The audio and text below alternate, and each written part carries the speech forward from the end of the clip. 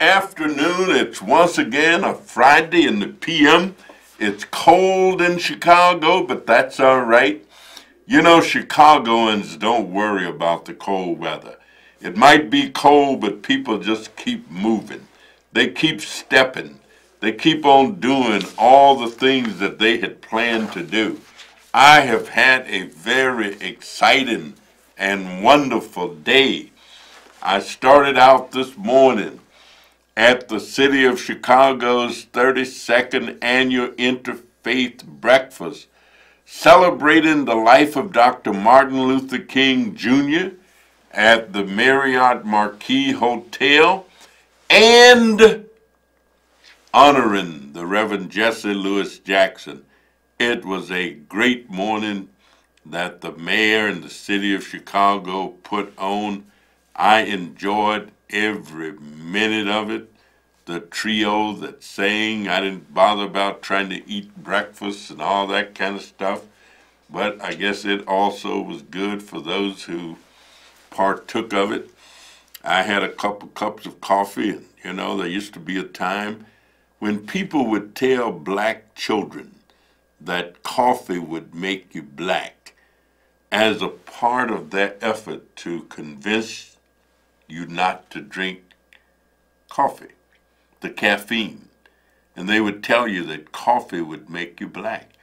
That was before James Brown said it loud, "I'm black and I'm proud." That was before Stokely Carmichael jumped up on the truck and said, "Black power." That was before "Out of the Night That Covers Me, Black as a Pit from Pole to Pole." Understanding what it meant, I think what gods there may be for my unconquerable soul. Black is beautiful, and it's beautiful to be black. Don't be afraid. But you know, after that, I had a great meeting later on. Then I met with a beautiful young lady who was just as smart as she could be, and she was trying to figure out an intern. I met with another lady from Maywood, Illinois, who's had some trouble. She feels that the mortgage company is trying to take her property from her, and we had a good meeting. She lives in Maywood, Illinois. Then I had a great meeting at 2 o'clock with the director of the Illinois Department of Children and Family Services, Director B.J. Walker. We had a wonderful, wonderful, wonderful conversation about child welfare issues and the number of black children who live with someone other than their natural parents, which happens to be the case in my congressional district. I have more of those than any other district in the United States of America. And so it's something that we're very much concerned about. We talked a great deal about black adoption and trying to figure out how to get more black children adopted. We did all of that. Tomorrow, we have our annual Winter Resource Fair. And I thought for a moment that, you know, people were going to get lulled into not thinking it was needed. And that's because the weather had just been frigid. Then we had a couple of days where things kind of lit up. But then on today, we got shocked back to the reality of what is real. So if you got trouble with your lights or gas and don't have any heat because your gas bill has been more than you could pay, or your electric bill, if you heat with electricity, has been more than what you could pay, you can come tomorrow, beginning at 10 o'clock, 10 to 1, to the Mark T. Skinner Classical School, 1260 West Adams Street. There's free parking at the Whitney Young High School parking lot. And somebody will be there from my office, from CETA, from People's Gas, from Commonwealth Edison, from Nicor Gas, from the South Austin Coalition to try and help you get your gas and lights turned back on so you don't have to be cold. We also have some people who have promised to be what we call angels, and two of those are Dr. Willie Wilson and also Cook County Commissioner Richard Boykin, because in some instances you need money. You need part of the money to kick in the public money and the public help you're going to receive. Both of them have agreed that they will be angels and will help people who don't have all the money that they need. Of course, when I leave there, I'm going to the homegoing services for Miss Bessie Mae Gladney, and they're going to be at the Mount Vernon Baptist Church at 2622 West Jackson Street. And of course, she is the sister of Mr. Garfield Major, the fellow that I do a radio show with on Sunday nights on 1450 AM. She is his oldest sister, and they're going to be having a service for her. Sunday, oh my goodness, I got all kind of churches to attend and all kind of good things that are going on at churches. Then, of course, Sunday we have at 4 o'clock the Northern Illinois Conference 2018 MLK celebration at the Morgan Park United Church. I'm going to be there at 4 o'clock along with a whole bunch of other folks, and we're going to be talking about Dr. Martin Luther King and the impact that his life has had on all of us. Monday morning, Rainbow Push got their annual scholarship breakfast honoring Dr. King. That's at 8 o'clock at the Hyatt. But the Village of Hillside, their Human Relations Commission, always puts on a gigantic Martin Luther King celebration. I'm going to try to be there. I represent Hillside. Mayor Tamburini and all those folks will be there. And also, there's also going to be a commemoration of Dr. Martin Luther King at the Stone Temple Baptist Church. And what happens on that day is a Jewish synagogue from out in the suburbs comes to worship generally with the Stone Temple Church, and they just have a great thing honoring Dr. Martin Luther King. I'm going to try to make all of those things that I can. All of it is a part of my schedule, and some folks say, yeah, you politicians do it when there's election. Look, I do it every year. As a matter of fact, whether there's an election or not, whether the election is going on, I had the good fortune to meet Dr. King. As a matter of fact, Dr. King spoke at the undergraduate school that I went to and managed to get a degree. But he spoke before I got there, and so there was controversy about him being there when I got there. The president almost got fired because the state legislature did not like it that he had invited Dr. King to be the commencement speaker the year before. When I came to Chicago, I got a chance to meet Dr. King, to march with Dr. King, to be part of the movement, to be in Dr. King's presence, and I can tell you nobody has impacted America, and perhaps even our world, the way Dr. King did. Of course, Nelson Mandela had a tremendous amount of impact on South Africa and what has ultimately happened there. But it's just a wonderful weekend to celebrate one of the greatest Americans who ever lived, Dr. Martin Luther King, Jr. I think we got a call, so let me go to the phone right quick and see if my caller is still there. Caller, are you still there? Yeah, how you doing, Connie Davis? James, I'm wonderful. How are you? Okay, now you know James Brown, right? When he made that song. Oh, James Brown said loud, I'm black and I'm proud. Yes, Okay, sir. when he said this a man word, it ain't no man word. This is God's word. All right, see. All right, it's God's way.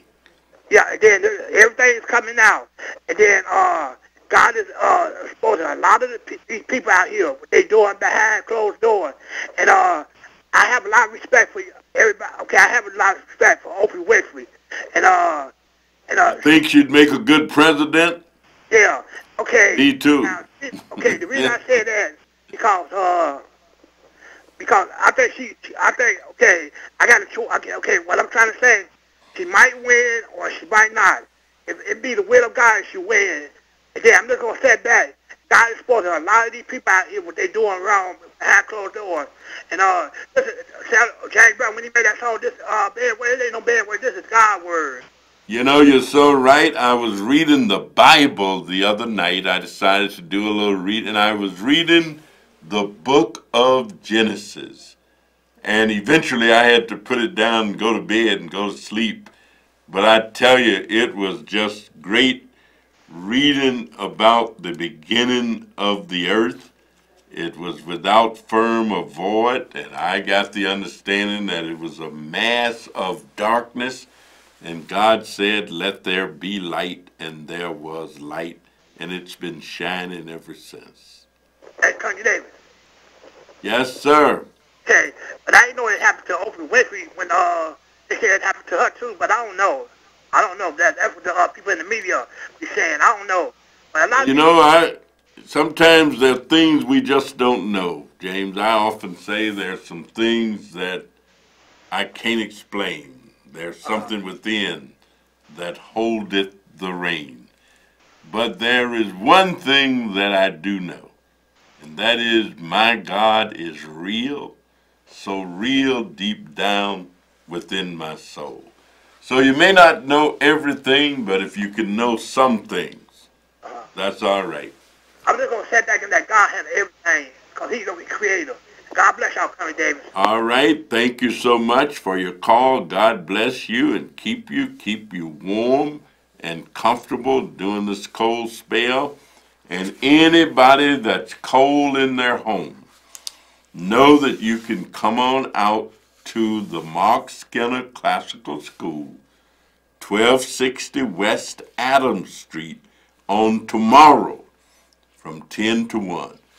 Bring information that tells how much money you earn. Make sure you've got your Social Security number and the Social Security number for everybody in your house. Bring your most recent light and gas bill. If you own your property, bring a deed or something. If you want to try to get your furnace, you can even get help if you got a furnace that ain't working properly and you own your own home. Make sure you bring your tax bill showing that the property is yours, or your mortgage book, or a quitclaim deed with the stamp from the county recorder. And if you're living in a mobile home, bring your vehicle title, and you bring if you're building owner, your certification and work authorization. All of this help is available tomorrow at the Skinner Classical School, 1260 West Adams. We thank Commonwealth Edison. We thank People's Gas. We thank Cedar. We thank the South Austin Coalition.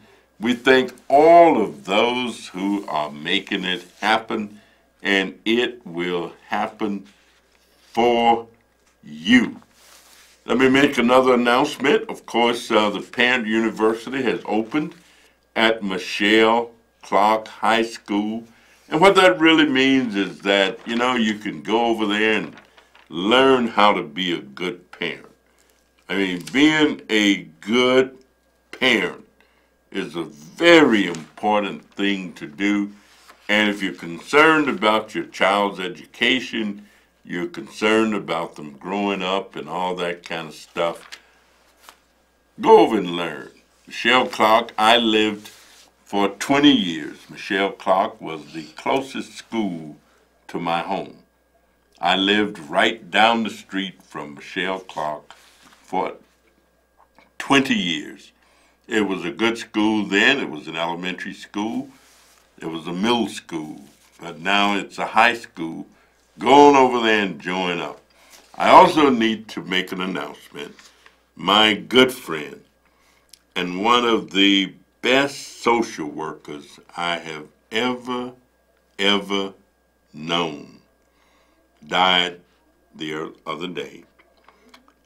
His name is Ernie Jenkins, and he started doing social work in Chicago in 1956.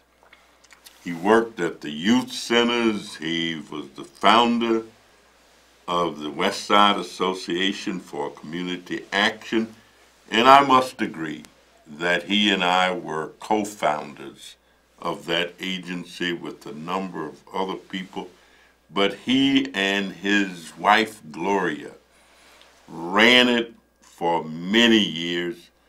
After Ernie left the Y, he started it while working for the YMCA, and he then founded WACA as an entity of his own.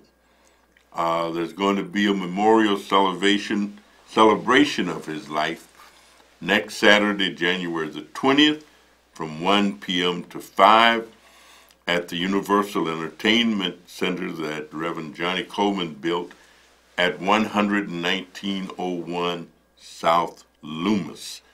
And of course, people who want to make any kind of contributions and all to continue Ernie's work, they can send a contribution to the West Side Association for Community Action. Quite frankly, I was the first president of the West Side Association, and Ernie was running it and doing all the real work and that kind of thing. And then I ran for the city council, got elected, and I resigned as president of the West Side Association for Community Action. And Ernie and Gloria and Earlene and Mo Fletcher and their Ernie's daughters after they were born. He and Gloria have two beautiful daughters, Gloria and Lola, and they are trying to carry on. So if you want to embrace these two young ladies, they are just wonderful, wonderful. And we wish them all the success in the world as they try and keep the work of their parents. And I don't talk about Ernie without talking about Gloria, because they were tremendous partners. You can give us a call. We still got a little bit of time, 312-738-1060, and we can talk about whatever it is that you want to talk about.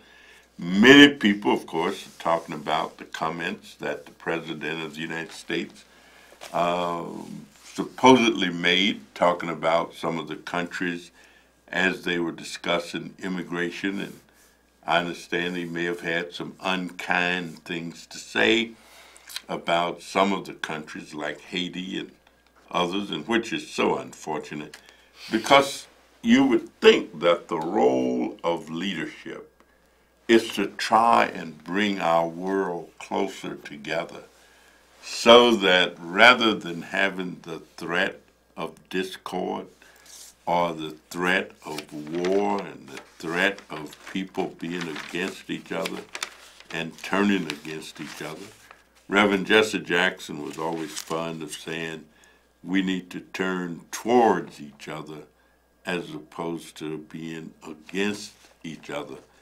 We should help each other's up. As a matter of fact, the only time Dr. Rev Jackson said that you should look down at a person is when you're trying to help them up. And if you're not trying to help them up, don't ever look down, think down, or call them down.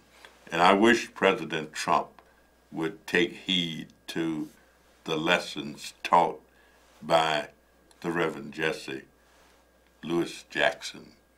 Caller, are you there? Yes, Congressman. And it's a great day to be on God's green earth. It is indeed, even if he let the wind blow a little bit. Well, listen, we might need it. You know, I've been waiting I just knew people be calling you today about what our president been doing and saying. And then I got up and I read today's paper and even what he wanted to do to people that don't have what some people don't have. Well, it seems like anything that man, he obviously he do not like people that don't have anything. He don't want the people from different countries coming in that's starving, don't have that much. It seems like he just don't care. But listen, let's go back to what his nationality is. He's a German. So when his people start leaving over there, why did they leave and then come over here? So I guess what's good for the gander is good for the goose. But let me tell you something. As a sitting president of the United States of America, when is it going to be enough? I mean, when? When do this stop? And there's number two ways. Or three. Either going to go to jail, he's going to get impeached, or I don't even want to even say that because I don't want to see nothing. But again, he's not right. You know, we've been telling you this. And it's unfair to get you to start agreeing with a lot of things, what we say. But I know, you think. You have a heart. You have a conscience. And you got good goddamn sense. And I'm sorry to say that. You got good sense. You got good common sense. Again, we just want to know when it's going to stop. All and right. Another thing, I wish we had people like you from the south side, the south suburb area, will come out and always talk about what they're doing something good. We don't have nothing like that, so we always got to go to the west side to get good, and that's the truth. Let me get out there so I can hear you. All right. And thanks for taking the call. A lot of my great friends that live and work on that south side of Chicago and out in suburban Cook County. As a matter of fact, my sister lives in suburban Cook County, out in Hazelcrest. Caller, are you there? I have a nephew in Chicago Heights. My brother lives out in Chicago Heights. Yes. Yes, I'm sorry. I wanted to ask you if you foresee us actually getting the border wall. I know it's like part of budget negotiations. Do you actually think that's going to happen? I hope not, and I will not vote one dime, one penny, one scintilla to build a wall dividing our country from Mexico. I hope not, and no, I don't believe that we're going to do it. Okay, thank you. Thank you. Caller, are you there? Yes, sir. Good evening, good Congressman. Please go right ahead. We got 2 minutes. Yeah. Okay, this is ready. You know what? It just, I'm a Mexican American. I fought for my country proudly, just like you did, and I want the war. I don't want other people coming in here. I don't want other people, the people that don't know how much 1 and 1 is. Let me have you smart people. We'll get you right in. What? We already have too many people that don't know how much 1 and 1 is. So you're wrong in about the, I won't put 1 cent up. All right, I don't want to cut you off. Thank you. But our time is up. Plus, you just said you fought in other countries for other people. And I would imagine that you were fighting so that they could experience some of the democracy that we try and guarantee in this country. And so I always say that we are a country that's trying to become that more perfect union that our forefathers, and unfortunate no foremothers was there when they wrote the Constitution. But hey, it's been a great day. Thanks to all of our callers, all of our listeners. You are so wonderful. And I'm so glad that you're inside and not outside, 'cause baby, it's cold outside. See you next week.